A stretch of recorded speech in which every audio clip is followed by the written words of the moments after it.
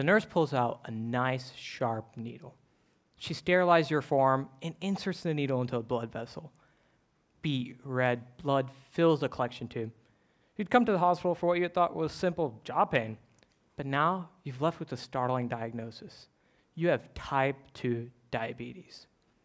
Well, what do? You know that insulin or medication may be able to help. You also know that frequent visits to the physician would help you manage diabetes. However, you also know the reality of the situation. You have 2 kids back at home, and quite frankly, your current job really isn't cutting it. Healthcare is just not a top priority for you. This was a common experience I had working as a community advocate in an emergency department that saw over 20,000 patients a year. Through many frank conversations with patients, I began to realize how many patients were in the emergency department for simple, preventable conditions. Many of these patients had skimped on years and years of frequent primary care visits and medications due to high cost. Well, the obvious question is, how can we remedy this? One popular solution has been universalized healthcare, where the government just pays for everyone's healthcare. However, there's 2 issues here. It is not simple, and it is not cheap. What we really need is to transform the way that we develop, provide, and finance healthcare. Allow me to introduce you to window shopping at the hospital. Imagine you could shop for healthcare, much like you do at an outlet mall, retail, or online. Much would be different. Companies like Starbucks, Amazon, and Walmart are subject to market forces. Basically, they put you, the consumer, in the executive's chair. You're the one who has the final say.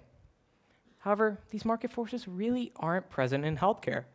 You often go to a hospital that is brand name in the region, but this brand name may or may not correlate with quality care. It is also difficult to educate yourself as a patient so that you can make an informed decision about your care. And to top it all off, you just really never know the price until it is too late. All of this leads to decreased cost, and as a result, a decreased competition, and as a result, increased cost.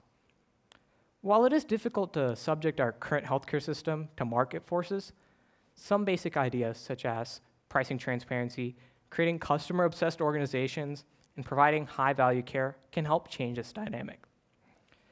Pricing transparency is a concept you're fairly familiar with. Whenever you go to like a Walmart or a Starbucks, you can see the price clearly listed, and you know what you're buying. You know the benefits and you know the features of the product or service. So now you know what you're buying and what you're getting and how much you're paying. However, in healthcare, sometimes the science will just fly right past you and it gets very confusing. And by the time you know it, you've paid $10,000 or $15,000 and you get that bill 30 days later. Despite this, pricing transparency isn't a novel concept in healthcare. In fact, it has been a topic of hot discussion and most recently required by the Centers of Medicaid and Medicare Services. Many pricing transparency opponents have stated that patients would be less likely to access care due to knowing the actual high prices of healthcare.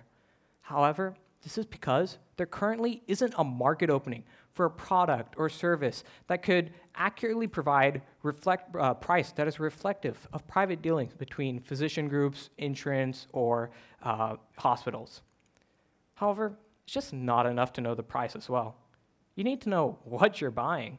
So such a service should also include information such as variability of cost and quality between doctors and hospitals in the region. It also should include information such as, does this procedure significantly extend or improve quality of life? Creating such a cost ratio can help patients make informed decisions rather than fuzzy perceptions based on market perceptions. This can help shift the market power from providers and payers back to the patients. Creating customer-obsessed organizations is another way we can help introduce market forces into the current system. Whenever you walk into Starbucks, you feel like you own it. You walk in and you have your Apple AirPods on, listening to your music, and you order a venti iced caramel macchiato, and you feel like you own it. At the end of the day, you've received a very high-quality, personalized drink and been treated with Starbucks royalty. In healthcare, we should feel confident in our caretakers and know that we have the opportunity to make informed decisions about our care. All of this should be packaged in a very patient-focused, patient-personalized manner.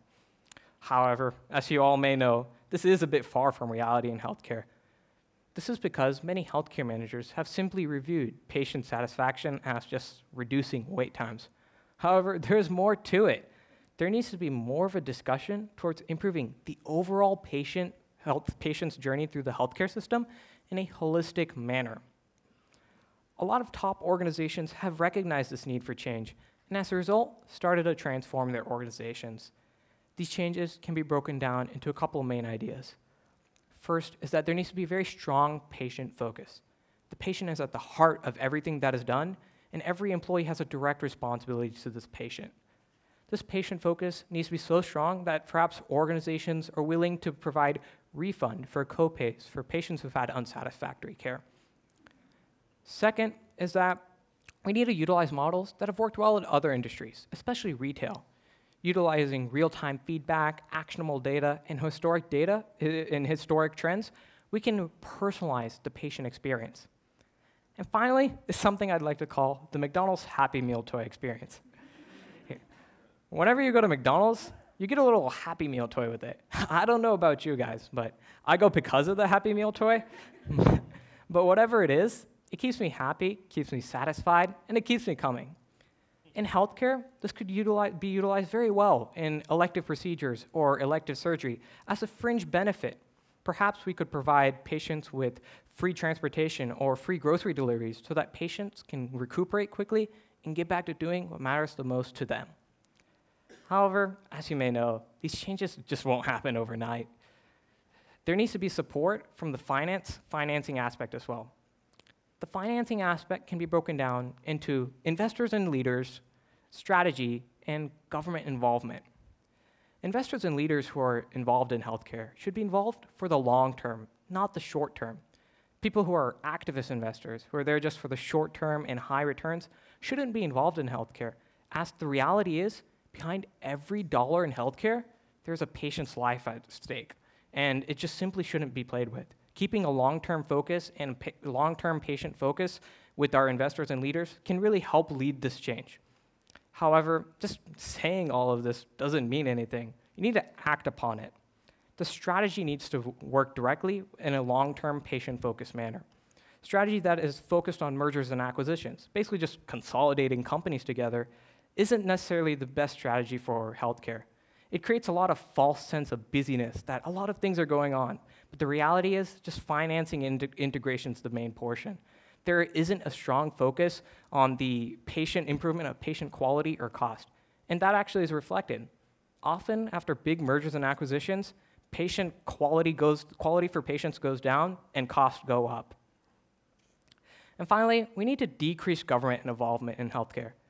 The government just isn't able to provide the proper nudges that market forces are able to do. This ends up leading to the wrong incentives. And for example, a lot of low-performing organizations are kept alive just because it will save a couple of jobs and it's a great political move.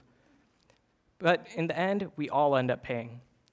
But you just simply can't get rid of all of government either. It's kind of like dodgeball in the gym. If you have too many rules in dodgeball, someone's leaving home with a black eye. But if you have too many rules, then no one's gonna play anymore. Finally, providing high-value care or getting the most bang for our buck can also help introduce market forces into the current system. Whenever you walk into Starbucks, do you pay separately for someone to go grab the beans, go dry them out, go roast them, grind them? No. You just pay for the final drink. In healthcare, however, you currently act like the accounting department. You receive bills from the doctor's office, the surgeon's office, the anesthesiologist's office, and it just gets very hectic and confusing. And it's very inefficient as well. Hopefully in the future, these payments will be consolidated through globalized or bundled payments, and these payments will be combined into a single payment that is spread across maybe diseases or treatments or therapies. Hopefully it will also be that these globalized payments will be bundled in forms of value, a value that is reflective of patient-focused metrics and of the overall health of a population. This would incentivize doctors and organizations who are actively improving the quality of their care. And this will help for us to lower our costs that are reflective of value. As we wrap up today, let's go back to our window shopping imagery. There are many surface distractions that just pull us in many directions. Let's push aside these surface distractions and focus on the core economic forces that influence our decisions. While there are many touch points that could improve our healthcare system, the question still begs to be answered. Will we continue to look for simple political fixes to the current system, or critically think and understand the economic forces behind healthcare? Well, I'll leave that one up to you guys to answer. Thank you.